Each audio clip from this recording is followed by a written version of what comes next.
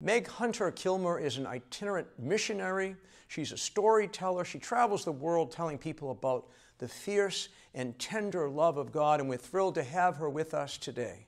So Meg, you used to travel in your car, as I recall. You referred to yourself as a hobo for Christ. Mm-hmm. But what made you leave that and buy a house? Oh, God's mercy. I tell you what, I had been living out of my car for 12 years. And I had been ready to move on for a real long time, and I just hadn't felt, for like 10 years maybe. And I just hadn't felt released by the Lord. I didn't feel pulled in any particular direction. And then campus ministry at the University of Notre Dame reached out and asked if I was interested in working there, and I'm a double domer, so I was interested. And everything, there was just peace. There was just peace in taking the job. There was peace in purchasing a house out of nowhere. And in my experience, when there is a big decision and there's just peace, you got to listen to that. And I just didn't feel like the Holy Spirit was holding me back at all. And this was a huge shift after 10 years out of a car.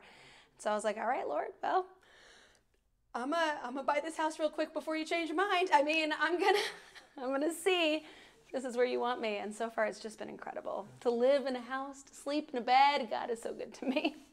It's going to be a bit of a shift, I think, going back to regular life after being at this gathering of more than 50,000 people in Indianapolis, all Catholic, all smiling, all happy to be here and happy to be with Jesus in the Holy Eucharist.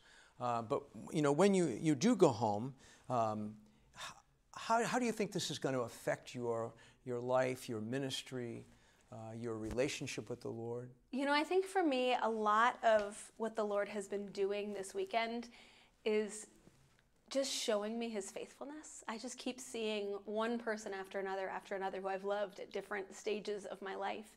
And it feels like heaven, right? It feels like we've entered into the beatific vision, and it's just, oh my gosh, my second grade teacher. Like, oh my gosh, the person that I went to middle school with, right? Like, to see how God has been working and for him to draw all the threads together and that joy. So I think what the Lord is really working on in me is just to trust him when the prayers aren't answered, that he is answering prayers, just not on the timing that I would necessarily have hoped for.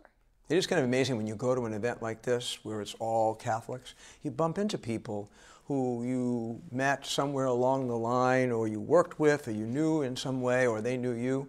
There is a sense of unity, of oneness to the Catholic community beyond our parishes and dioceses. So it's pretty amazing to experience that. Now, during the Eucharistic Congress, did you not give one of the impact sessions? What is an impact session anyways? I don't think people realize. So we've got, I think, 5 tracks in the morning. So in the evening, the thing people have been watching, live streaming with Father Mike Schmitz and Father Josh Johnson and Sister Miriam, that's everybody all together in Lucas Oil. So that's 50,000 people. In the mornings, there's a track for missionaries, a track for church workers, a track for priests, a Spanish track, family track, and then I think everybody all together. So I was speaking to missionaries on healing and the Eucharist and accompanying people who are seeking healing. But I felt like the Holy Spirit just wanted to speak a word of conviction.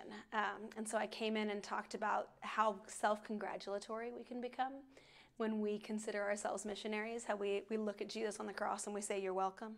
I don't know if you've been there, Bishop, but I have certainly been there.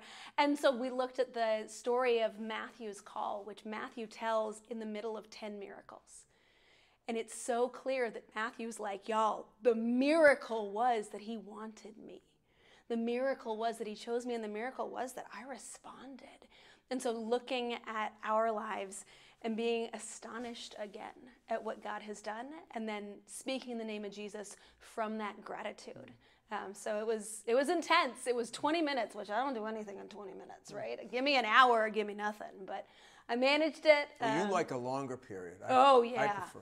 Well, you're used to the homilies, yeah, right? That's true, and I was a teacher. And a TV homily is even shorter. Exactly. I was a teacher for 5 years, so I was like, if we're not doing 45 minutes, I might as well not even stand up. Like, I don't know what's going on here. But I managed it, 20 minutes and 2 seconds. So good for you. Now, I heard that you have a pilgrimage to South Korea. Do you want to come? I haven't thought about it. You should come. Why? I've never heard of anyone going on a pilgrimage to South Korea, but there must be a reason. South Korea is the coolest Catholic country. So every other country in the history of the world was evangelized by missionaries. South Korea evangelized itself. Some teenage boys found a book by Father Matteo Ricci about Jesus, read it, were like, yep. This works. Smuggled one of their buddies out of the country to get baptized. He got smuggled back in. They spread out a map, went out baptizing. 6 months, they baptized 1,000 people. In the first 50 years they were Catholics in Korea, there was one priest for 6 years total. And he was an undocumented immigrant from China. Everything else was grassroots, lay-led. There's no colonialism that's involved. There's no imperialism that's involved. This is just people hungry for Jesus who embraced him. And South Korea, there's all kinds of persecutions. They've got 103 saints, 124 blesseds, 1 venerable, and 252 servants of God. So it's like, per square mile, it's on par with Italy. Are any of those blesseds or saints you're particularly fond of? Saint Agatha Kim Agi is one of my favorite stories to tell. She was intellectually disabled, and when she went and asked to be baptized, they asked her to recite the creed, and she couldn't. She said, "I only know Jesus and Mary." And they said, "Okay, well, how about the Our Father?" And she said, "I only know Jesus and Mary." And they tried to teach her the Hail Mary. She couldn't do it. So they sent her away without baptism. Now, in fairness, they were doing a great job at building their own church without benefit of clergy, right? They were doing great. Get some things a little bit wrong. But the government didn't care that she wasn't baptized. They weren't checking baptismal certificates, right? They arrested her for being Christian. And they demanded that she deny Jesus. And she said, "I only know Jesus and Mary." Wow, what a great story. Right? Well, you know, the goal for all of us is to become saints, obscure or not. So I hope you do, and I hope I do. Amen. And I hope we meet someday in heaven, yes. But maybe even before that. It would be lovely. Thank you so much for your inspiring words to more than 50,000 people here, to us in this interview, and we hope to have a chance to talk to you again down the road. Wonderful.